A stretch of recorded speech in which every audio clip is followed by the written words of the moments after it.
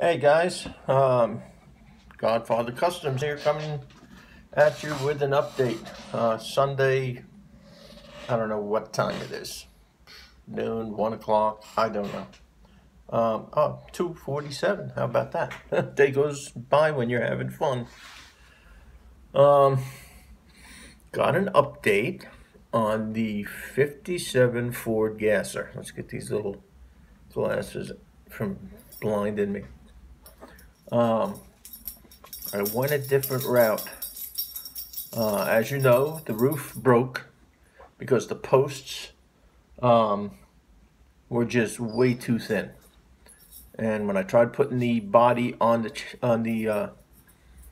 chassis, 5 out of the 6 posts broke. So then I cut the posts off because I was going to put thicker posts on there, but then it was just a nightmare.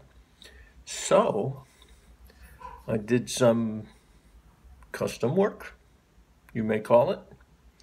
What I'm going to do, once I show you this, I'm going to be lowering the car a little bit more and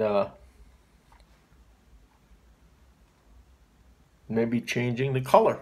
Go with something different because I don't think the color that I've chosen for what I was going to do works with what I have now. So, without further ado, I will bring this car over here and then I will flip the camera around and show you what I have done. Okay. And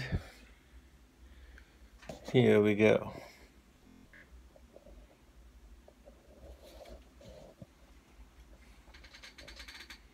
Convertible Ford El Camino.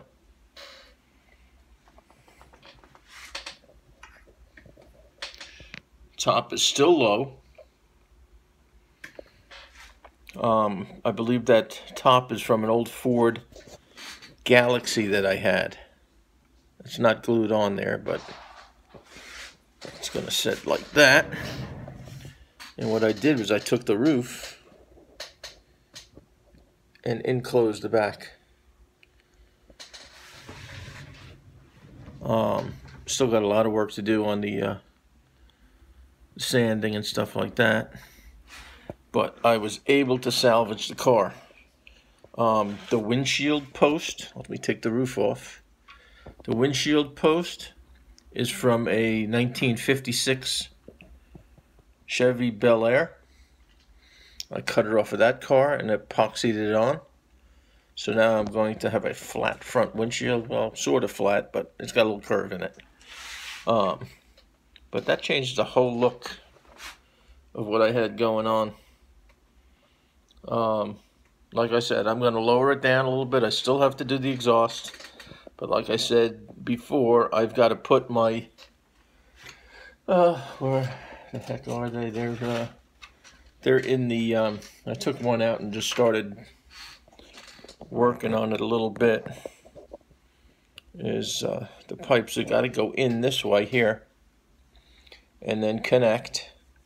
And then they will bend whatever way I feel fit for them to bend, and all 4 pipes will be coming out the sides like so. So there you have it, something that most likely would have went in the trash. I was able to salvage with a little bit of alterations, and it'll be a one of a kind. How about that? So we're just going to set that off to the side and let that dry real good. And I'll tell you what else I've been working on. Let's see, what the heck have I been working on? Oh, the CT build. Let me flip this camera around. There we go, I'm back. The CT build. Started working on that last night. I was up late, about midnight.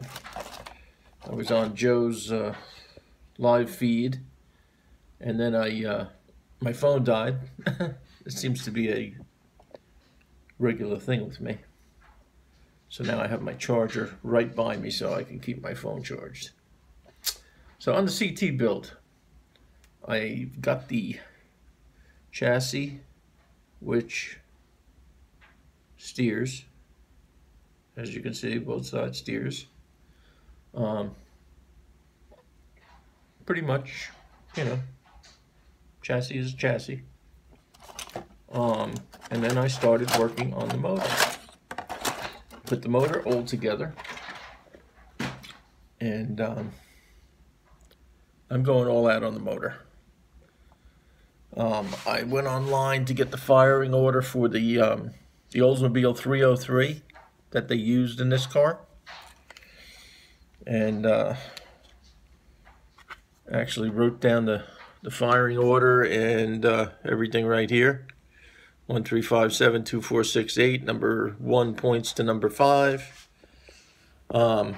Took the distributor. I don't know how good you're going to be able to see this, but I took the distributor. Let's see. There you go. And I drilled holes where every wire goes, plus the coil. And I've got 1 pointing to number 5 on that side, on the right side of the engine, and that's just sitting in there drying right now. Then I plumbed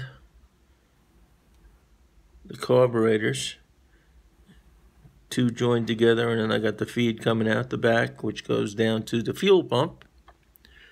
And what I'm going to be working on next is the starter and the oil pressure pump, or the oil pump on the bottom. Working on the heat colors for the headers. Blacked out the grill and wiped it down so I get that depth on the grill for the serpentine belt. So there you have that. That's got to sit and dry for a day so that I don't have to mess with that carburetor.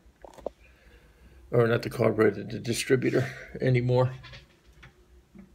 Also, I was working on the chicken grease garage. I'm going to print out Fast Jimmy's logo, and I'm going to put that on the front of this. But right in the process of priming the front and repainting the front. But I did clean everything out inside. There we got our Nova being worked on. Get some light on the subject. In the back we got our compressor, fuel tank, a couple of valve covers and a carburetor sitting on top, partially built engine next to that, toolbox with a license plate on top, a trophy, and a box of whatever. Tool drawers are open a little bit with the tools showing. Another engine on the engine stand. A couple of batteries back there. Gas can. Manifold sitting up on top of the tire rack. And then we got the Mustang in Bay 2 being worked on. There's the hose for the impact guns. And we got the lobby waiting room over here, which is not done. We got the bathroom, which is not done. I just put the phone on the wall. Some exhaust systems sitting over the roof. We got the rat rod outside that needs to be completed. And we've got the Corvette having the engine yanked out. I just put the chain on that today. Put the cross support bars on the engine hoist that I built. I got to paint the engine hoist. And then out here I'll be putting some type of gravel, maybe train gravel or something like that, to just finish it off. But yeah, something to do on Sunday morning. So there you have it. That's my updates for this Sunday. And I'll be working on both these monkeys here for a little bit. And for now, Godfather Custom signing off.